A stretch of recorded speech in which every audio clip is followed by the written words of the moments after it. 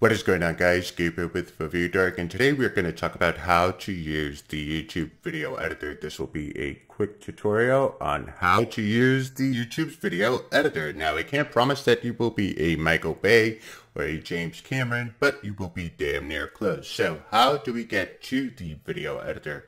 Well, first, what you want to do is click on your profile and then Creator Studio. From there, we're then greeted by this menu. We will go down to Create and then Video Editor. Now, once we're here at the Video Editor, we are greeted with a blank screen and all of our videos. Now, it doesn't matter if the video is published, public, unlisted, private. You will find them all here. So my recommendation is that if you have a video that has not been edited, that you upload to YouTube as a private video first, so that you can then come to the YouTube video editor and make your edits. And so what I'm going to do is I'm going to find the video of my son and I'm going to drag it on the timeline. And it's a 20-second video.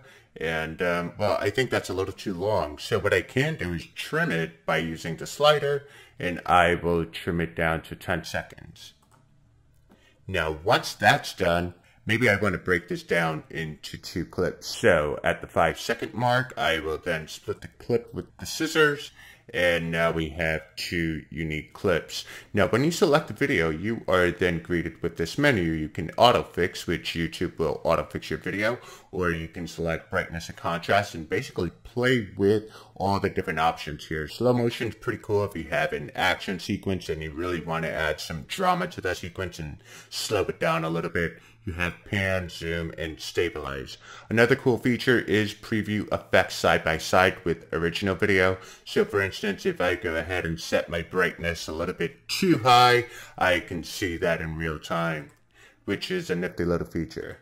So next up we have the Creative Commons. Now what this is basically video clips that you can use that are copyright free, and this is really important, guys, because you don't want to upload other people's content. And so this is a great way to get b-roll or just to create transition or engagement with your YouTube video. And so what I want to do is I'm going to type in New York City, see what Creative Commons videos are available for me to use, and I can see here I have the sunset time lapse. So I will simply take that and drag that to my timeline, and you could see the New York City time lapse right there. But this is a 2-minute long video, so I will have to trim that down. There you go, 13 seconds. 13 seconds is still a little long, so I'll go ahead and trim it there. So now I'm introduced with two clips. I want to delete one. You simply hover your mouse over a clip and click X, and there you go. You've deleted a segment or a clip.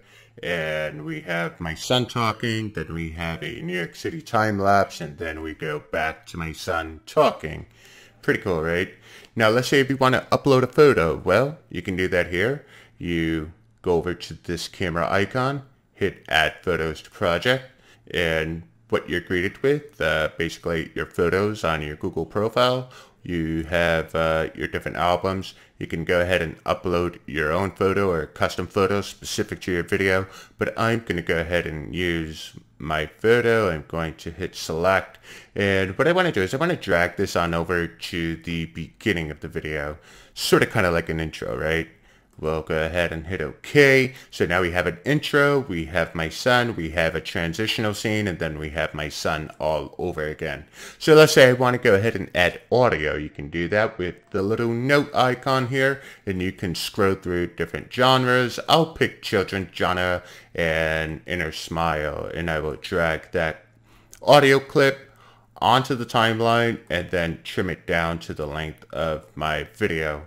Another thing you might want to do is assess the volume of that audio clip or that song and make sure it does not overpower your video or what's going on in your video. Next up, we have the bow tie, better known as transitions. Transitions are cool because it allows you to smoothly transition from one scene to another or move from one point in time to another. So what I want to do is take this transition, the crossfade, and place it between two clips. And that is a 2-second transition, and let's go ahead and see how that looks. And here we go. We have the transition happening right now, and there we go. We transition really smoothly. This video is starting to look fairly professional. Okay, so now we have the text, and we can add text to our video. And I like to use the banner text and basically take that and you drag it over a specific clip. As you can see here, we can set the position. I will set it to center. Basically the size of the font, I want to set that to large. I want to align the center, and I want the text to be bolded. And I'm going to type subscribe. I hope you guys subscribe if you find this tutorial helpful. And there we go. You can enable the text or disable the text, but let's enable the text because I want you guys to subscribe. And we are all set with that. So now we have a full featured video with an introduction, video clip, a transition, a time lapse, and then an ending to the video. Also, here's a cool tip, guys. If you have a video intro, you should upload that to YouTube and keep that private always so that you can take the video intro and throw it in the beginning of your video. So I have a image here, but you can throw a video intro there. So if you have a common video intro, upload it to YouTube, keep it private or unlisted, and then just throw it into your YouTube editor. And so we're all done with this. Let's go ahead and hit create video. And once we do that, our video starts processing and it says check back later. Now, I want to make sure that I have this set to unlisted. By default, it will make your video public. You want to set that to unlisted, and you also want to make your changes to your video title, your description, and tag your videos accordingly.